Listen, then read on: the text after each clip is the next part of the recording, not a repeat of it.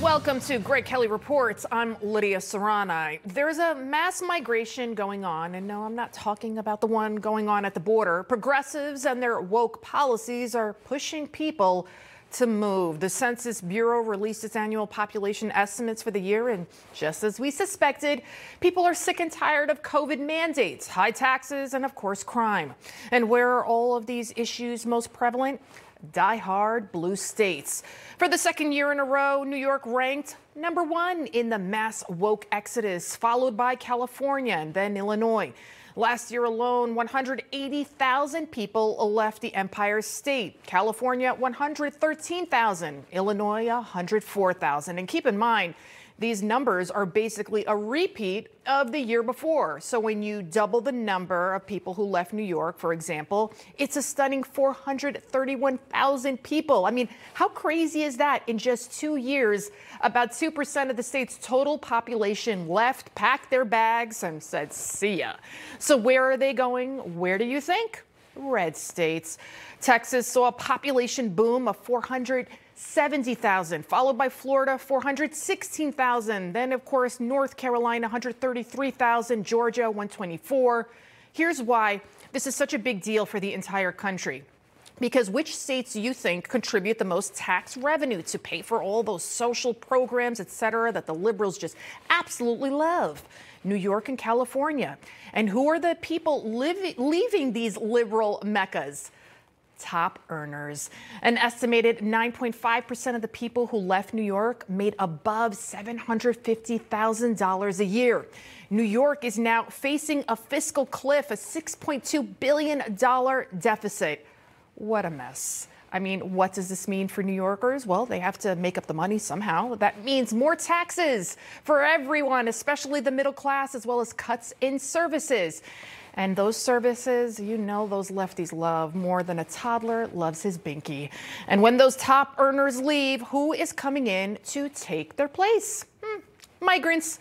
An estimated 5 million migrants that we know of have poured into this country since Biden came into office. And that's not including the gotaways, an estimated 1 million. Forget the fact that we don't really even know who these migrants are, if they're terrorists, sex traffickers, people just released from prison. Remember, that's exactly what Venezuela did. They emptied their prisons and they brought them over here. I mean, all of these people will be dependent on you and me for their housing, medical, what they eat, all the way down to their underwear. Democrat leaders all across the country are finally, though, waking up that the border crisis is an every single state crisis. Right now, we're experiencing a dangerous tipping point at our southern border. Well, let me just say we have a crisis at the border. Everyone can see that. I think everyone realizes that something has to be done. The border's not secure. If there's a crisis, show up. Just show up. Every day, the total number gets higher. Every day from this point forward, we're setting a new record. This is a humanitarian crisis. Okay, Sherlock. New York City Mayor Adams right there. He's now asking the federal government for $1 billion. The average migrant family of 4 to be housed here in New York City costs upwards of $8,000 a month. That's a lot of money. You know why? Because they're actually being put up in fancy hotels. Just take a listen to Manhattan Borough President Mark Levine. We're expecting it could grow to as much as 1,000 arrivals a day just to New York City. This is going to be a challenge for us because our shelter system is basically at capacity. So we're going to have to take really emergency measures to contract with additional hotels, for example. We can do this, but we need federal assistance.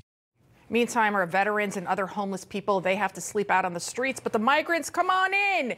I mean, think about it. If you were guaranteed a swanky hotel stay, all expenses paid, plus a cell phone, and in some cases even video games, as well as your health costs, education, you name it, and clothing, would you not risk it all and come here as well to escape poverty?